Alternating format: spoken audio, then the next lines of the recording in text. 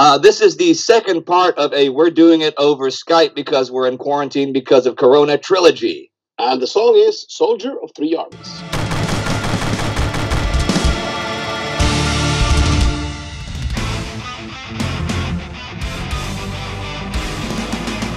This is part 2 of Soldier of Three Armies. Now, as you can see, I am not in Germany at the studio because of Corona. I am at my home in Stockholm in my living room. My friend Ryan is filming me. Say hi, Ryan. Hello. The lighting is whatever lights we have lying around.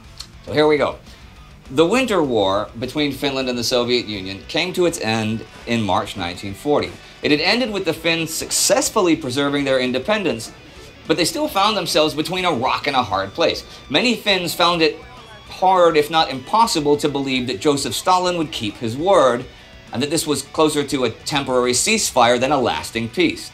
In the West, the German war machine was on the move, taking Denmark and Norway. Sweden had kept its neutrality, but had to allow German troops transit rights through its territory. How long could Finland remain independent? In January 1941, Finnish Army Chief of Staff Erich Heinrichs visited Germany to get a clear answer. German High Command assured him that an invasion of Finland was not in their interest, but Adolf Hitler did have a role for Finland to play in a new endeavor: the invasion of the Soviet Union. Thinking that they barely had a choice, they agreed to assist the German war effort, but only under certain conditions. Finland was to be a co-belligerent, not an actual ally. It would not join the Tripartite Pact, seeing war against the Soviets as separate from World War II, and would only open hostilities to achieve Finnish interests and revenge. For the moment, this was good enough for Hitler. Lauri Törni had remained in the Finnish army after the Winter War. Word came that this new cooperation offered Finnish veterans the opportunity to train and serve in the German military. See, to many, that was reminiscent of the Great War, when Finnish volunteers had trained in the Imperial German Army, which later founded the Finnish Jäger movement. Those Jägers had served as the backbone of the victorious whites in the Finnish Civil War. Many of those veterans were now part of the Higher Officer Corps and organized the transfer of young volunteers to do the same thing. German High Command, however, insisted that the Finns not be trained by the regular German army, but by the Waffen-SS. The Waffen-SS had evolved as the militarized arm of the regular SS, the notorious instrument of Nazi power. The Nazis saw the Waffen-SS as not only the most elite military force, but also as the bearer of Germanic and Nordic culture in concert with National Socialist ideology. So it welcomed men from the Nordic countries into its rank. Lauri Törni, now a first officer, was among the 1,400 volunteers that made their way to Germany. What motivated Törni was not Nazi ideology or the prospect of fighting for Germany. He was a soldier, not a politician nor an idealist. He hated communism, he hated the Soviets who had invaded his homeland and even taken his family home, but there's no evidence that he endorsed fascism of any kind. It was for him an opportunity to train alongside what many saw as the elite of Europe, a cadre full of highly motivated and determined young men, equipped with the best weapons and trained by the best commanders. Or so he thought. He reached Germany in mid-June 1941 and was then sent to Vienna. Now wearing the death's head and the black uniform of an Untersturmführer, he began a brutal training regimen that honed his skills as a light infantry leader. But when Germany invaded the Soviet Union and Finland reopened the Northern Front against the Soviets, Törni wanted to join the fight, not for Germany, but for Finland. After 7 weeks of harsh training, his contingent was sent back to the Baltic coast to await its deployment on the Eastern Front. Now here, the stories differ. One source says that Törni was designated too problematic and sent back to Finland. Another says he smuggled himself on board a ship. Either way, by late July, Lauri Törni found himself back in Finland and immediately headed for Karelia. The Finnish army was advancing deep into Soviet Karelia, taking back the territory Finland had lost in the Winter War. Törni now joined up with the 8th Light Infantry of the 1st Division. He made good use of his Waffen-SS training and was even assigned to lead a unit of captured Soviet tanks. Soon he was seen driving far ahead, throwing grenades into the Soviet lines. The first 6 months of the continuation war, as it would be called, went well for the Finns. Viipuri, Törni's hometown, was liberated and his family returned to their old home. By then, the Finnish army had pushed far into Soviet territory. Many hailed them as liberators from the communist yoke, but, there was also the realization that they were the aggressors now. The Germans urged them on further to close the siege of Leningrad, but Finnish Commander-in-Chief Mannerheim refused. They had advanced enough and would instead create a new defensive line. In December 1941, 2 years after fighting the Winter War, Törni once again led infiltration and reconnaissance missions deep into the enemy lines. Crossing frozen lakes and skiing through the snowy countryside, they bypassed Soviet outposts, trying to locate their supply depots instead. Törni led a team of highly skilled veterans, demolitionists, sharpshooters, hand-to-hand combat specialists. His men proudly sewed an orange T on their uniforms, identifying themselves as part of Detachment Törni.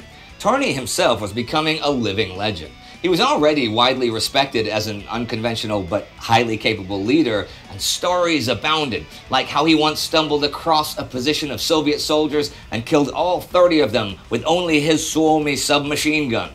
The gun, it was said, was as unpredictable as its wielder.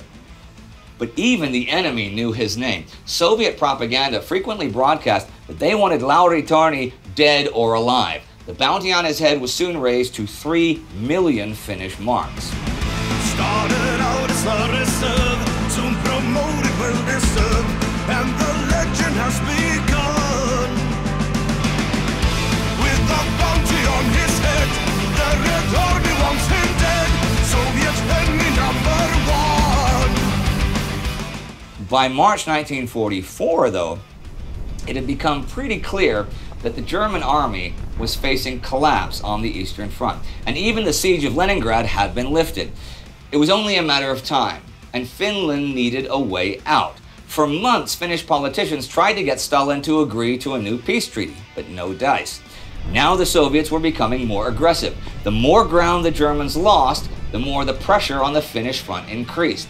Then in June, Finland once more saw itself against overwhelming odds as a huge Soviet offensive began to knock the Finns out of the war. Over 10,000 pieces of Soviet artillery opened up on Finnish positions all over the Karelian Isthmus. Törni was, as always, in the thick of fighting. Moving from division to division, his unit served as a fire brigade, counterattacking the Soviets wherever they broke through. Despite irreplaceable casualties, the Finns held once more. However, this was not sustainable. But after Finnish chief diplomat in Moscow, Juho Paasikivi, openly warned that we will shoot from behind every stone and tree. We will go on shooting for 50 years. We are not Czechs. We are not Dutchmen. We will fight tooth and nail behind every rock and over the ice of every lake. The Soviets were finally willing to speak of peace, on condition that Finland would not only immediately break any relations with Germany and extradite all German personnel from Finland at once. The other conditions for peace were about as harsh as the terms after the Winter War, which we saw in Part 1. But unconditional surrender was avoided. On September 7th, the treaty was signed. Finland once more retained its independence. In the middle of all this, Lauri Törni had learned that he was to be honored as a Knight of the Mannerheim Cross for his natural and resourceful leadership during the war. This was Finland's highest military honor for valor and gallantry. Hitler, of course, took Finland's separate peace with scorn and ordered the German soldiers retreating through Lapland towards Norway to scorch the earth behind them. But this was not the end of cooperation between Finland and Germany. The Gestapo, the German secret police, was already starting a new operation called Sonderkommando Nord. This was to assist the Finnish underground that was forming among Finnish veterans. With a secret radio network and weapons deliveries, Finland was to be prepared for guerrilla operations against any Soviet takeover. And while many Finns distrusted the peace, communist influence was growing rapidly in Finland, and Soviet agents and spies were everywhere. It seemed like only a matter of time until Finland would need its soldiers once again.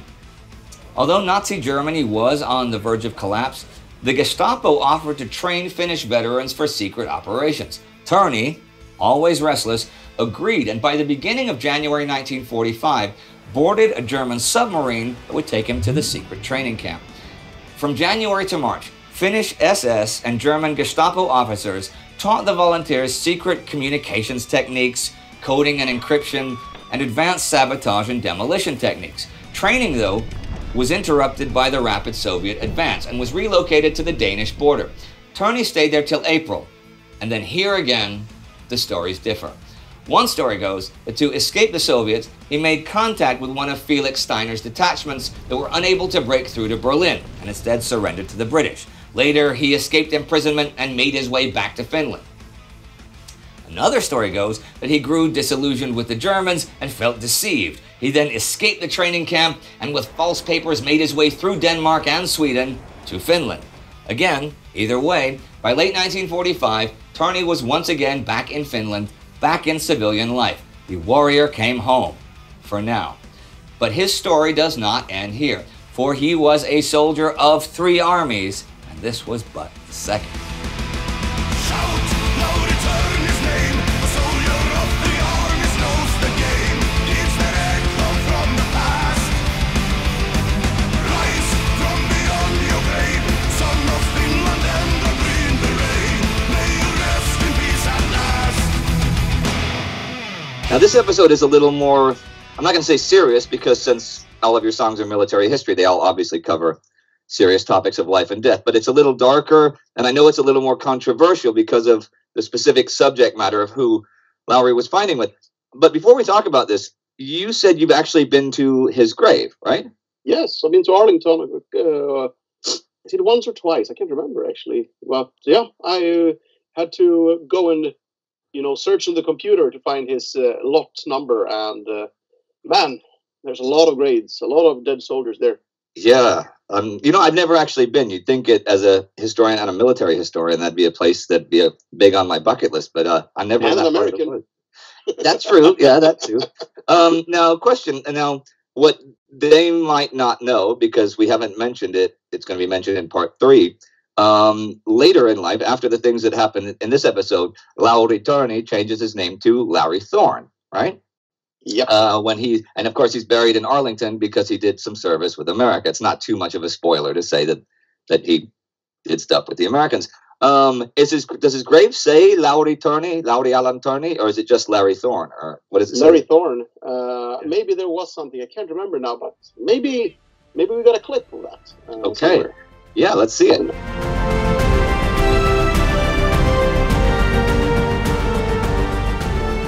Well, here we are. Lauri Alan Thorn.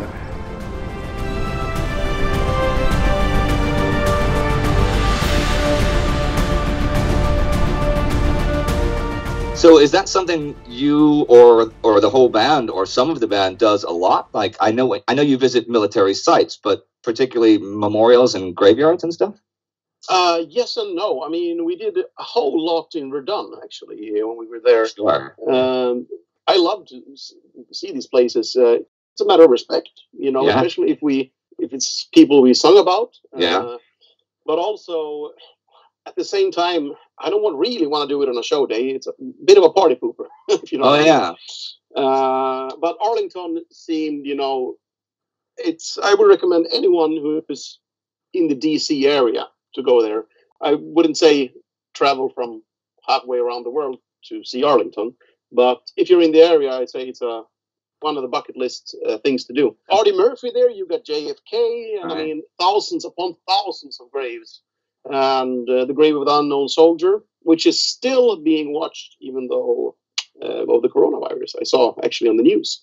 And which is interesting is we did the Diary of an Unknown Soldier 2 weeks ago. That episode came out, so it's pretty recent for us. So anybody out there that didn't see it, it's a pretty good episode about how the whole concept of memorializing the unknown soldier as an everyman came out. But hey, interesting point. You say you don't want to do it, when you're on tour and when it's a show day. If you have let's say you have a tour from March 1st to March 31st through South America, how many free days would you have in a 31 day? I mean, is it like only 4 or 5, or is it like 12 or 13?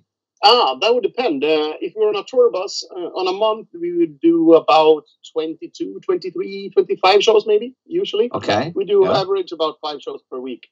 If we're going to do Russia or South America, it's a lot of fly shows. So, and that means the days off are also travel days. And sometimes when you travel in between, you have to connect in some main airport hubs. So Sure. there will be a bit fewer. I think 1 month in South America, we're talking 18 to 20.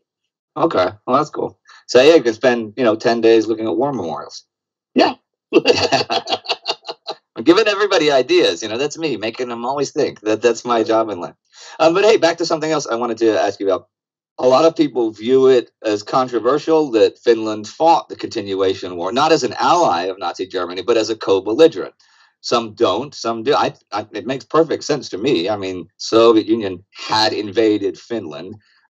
Germany was actually the only European country that had treated Finland decently in any way during the Winter War.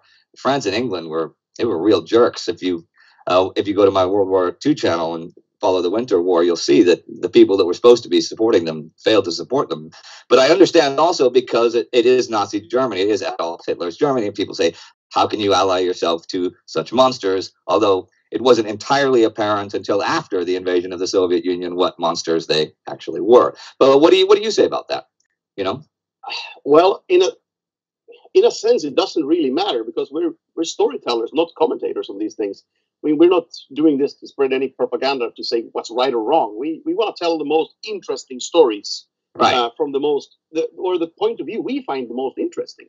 And in this case, I would have to say Lauri Törni really qualifies because, what he did in his life as a soldier really qualifies him to be, especially the stuff this week, the stuff that we heard about today. We're like going to Germany and getting trained and not being in the, the Germans not having them trained by the army, but by the Waffen-SS. And it gets weird. I think this episode is definitely going to inspire people to dig around and dig a little deeper into it.